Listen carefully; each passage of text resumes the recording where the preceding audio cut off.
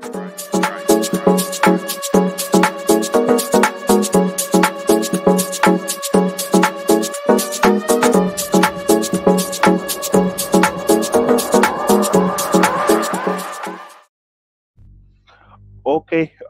you are welcome once again to our weekly uh, market outlook and analysis.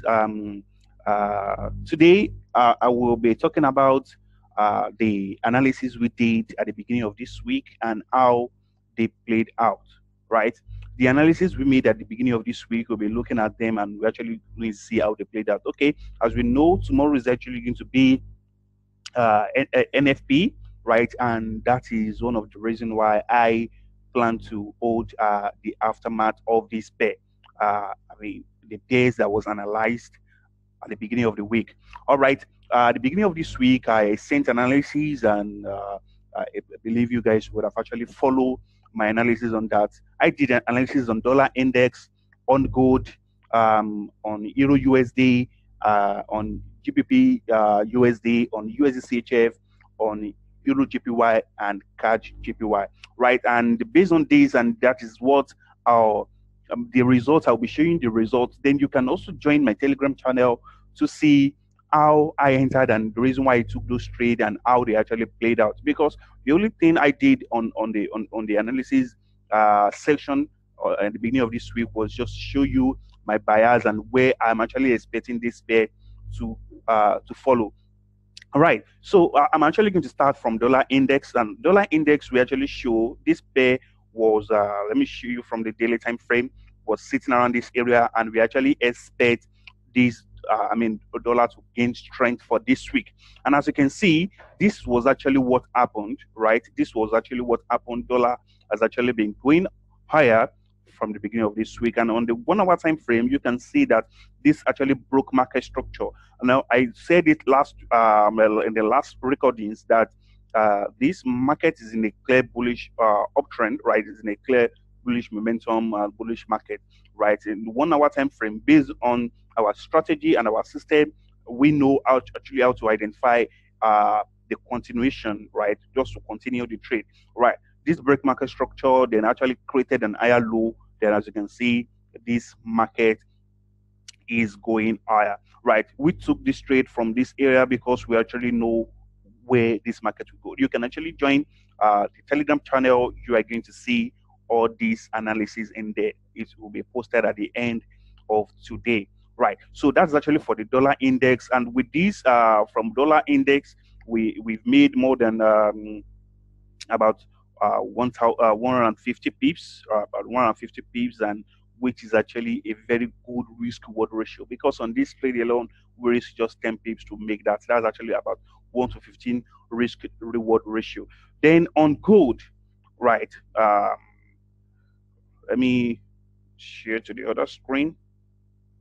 Right, on gold, let's see what we have for gold, right? On gold, this was actually the beginning of the week, and I said that, okay, I'm expecting this pair to go lower, and this is actually what we have.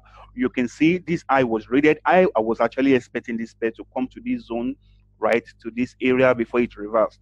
But when the market opened, all right, the market actually did not go as expected. But on the 1 hour time frame, it actually gave us a pattern in which we actually used to take that trade, right? On the 1 hour time frame, on Monday, it broke this market structure. After breaking this market structure, then came back to retest this zone, and that alone gave us about 580 pips, right, before it reversed. Even though as stand now, it might still come back down because, but we have already taken our positions and already taken our profit of this pair already, right? The market did not go as expected to hit that zone. Well, just like what I said, that method is actually very flexible.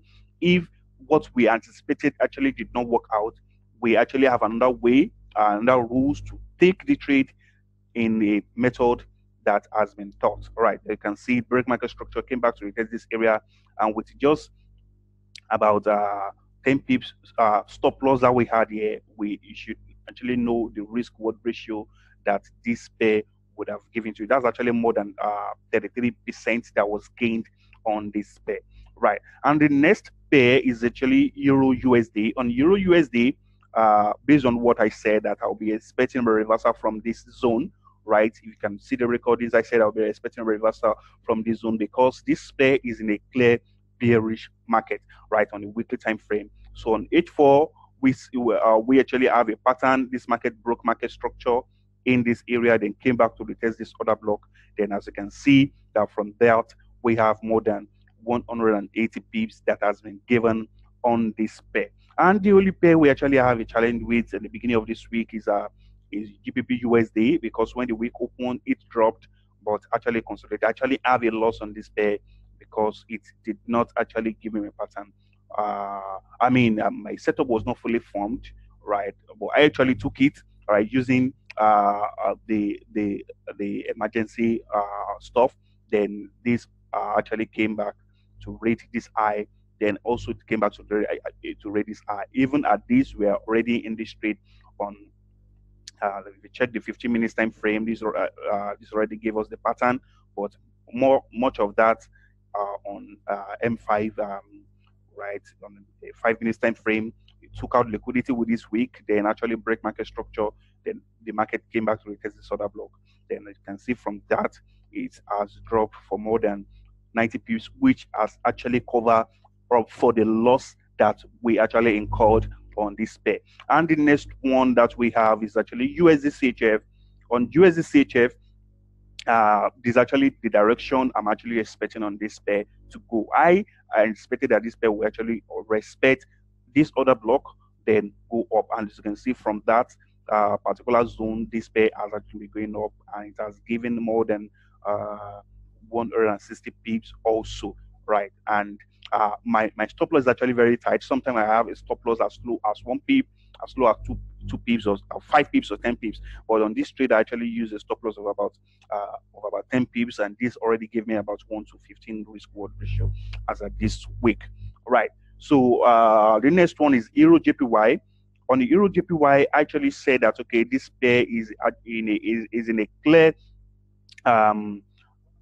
bearish momentum based on the weekly, right? Then I said that okay, I'm expecting this high to be rated, but this high was not actually rated, right? It was, the market did not come there. Now, when the market opened, we just have a straight down, right? And this straight down drop that happened actually broke this low.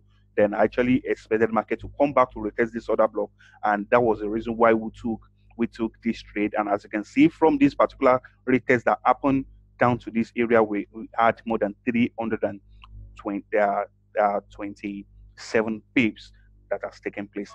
And lastly, on this pair we have on this pair, which is actually CADJPY,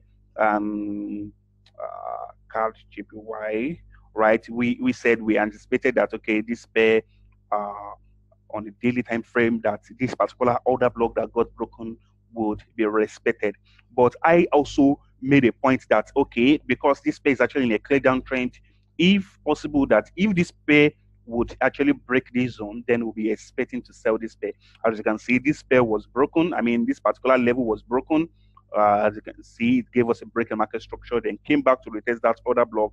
Then what happened? This pair continued to drop, right? And this at this particular zone also, it broke this particular level. The market came back to retest it, and that was the reason why we have this drop here. So this, as you can see, all the analysis that was actually sent this week, we have an 100% accurate, because all these pairs actually go according to our predictions, except GBPUSD, which later actually cover up for our losses. That shows that our analysis is actually 100%, right?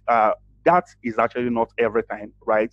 This is not every time, right? This is not every time that okay, your analysis will be 100%. Sometimes we actually are going to have losses because there is no holy ground strategy. But when you know what you are doing, you'll be able to come up with a very good analysis and actually come up with that. All right. Till I see you in the next section, have a great day. Thank you.